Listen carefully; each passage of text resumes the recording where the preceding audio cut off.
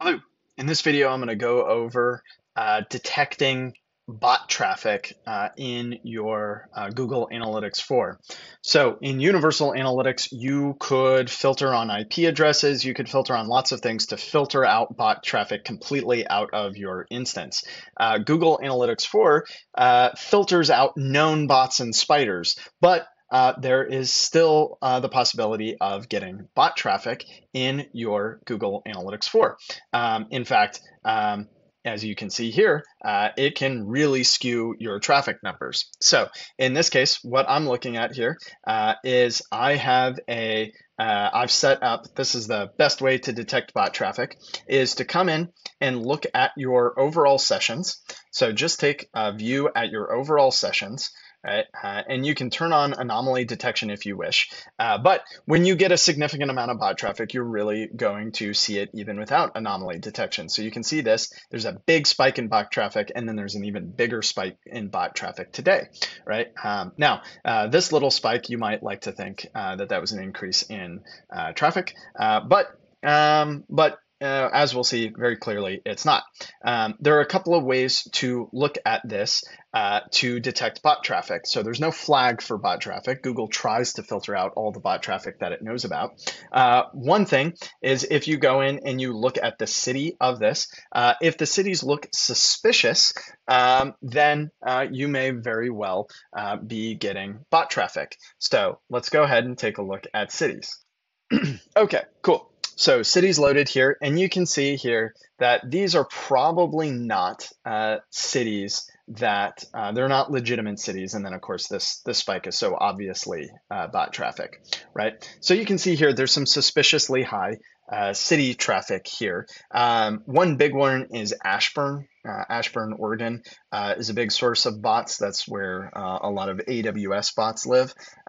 So bots that are running on Amazon Web Services, right? And then there's some other ones here that you can see as well. Okay, but that's not buck stopping, and there's no way to filter on that because we wouldn't actually want to filter out everybody from Fort Worth, right? Which is where I grew up, interestingly. So that's funny. So what can we do here to verify that these are bot traffic? Well, another one is to look at the device that they're looking from. Now, this also is not buck stopping, but you can see if you see a big spike in not set on your sessions for devices, that is almost certainly bot traffic, right? Okay, cool. So let's get to the one that we actually might want to filter on, right? And that is this, the operating system. So you can see here that Linux is the operating system for these, right? Now, nothing against Linux. I've used Linux myself for coding and everything, but there just aren't that many people using Linux to access your store. There's just not going to be a ton of people using Linux. So if you see a big spike in Linux traffic, that is bot traffic, and that is the thing that you want to use to filter it out. So what you're going to do is come in here and go operating system is not, does not exactly match Linux. Cool. And if we apply that, we'll see here that my big spike in traffic goes away. Right? So there is a little spike in iOS traffic. This is actually expected. So you can see here, if we had just filtered out that day or something like that, that might have been a problem because this day here, there was an increase in traffic. There's just also an increase in bot traffic. You can see there's not been an increase in regular traffic today. So there's an uncorrelated increase in traffic, but just it was hidden by the big spike in bot traffic that we saw those days. So that's the best way that I have found to filter out bot traffic today in Google Analytics 4. All you can do is filter it out of the reporting. We can't create a report to actually eliminate it, but you can filter it out of your explorations like this. You could create a segment if you wanted as well to do the same thing.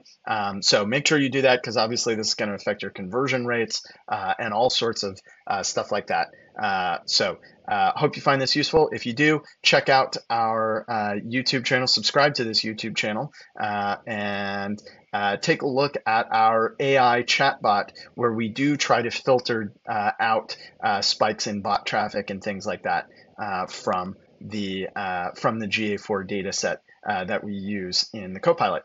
Cool. Thanks for watching, and talk to you later.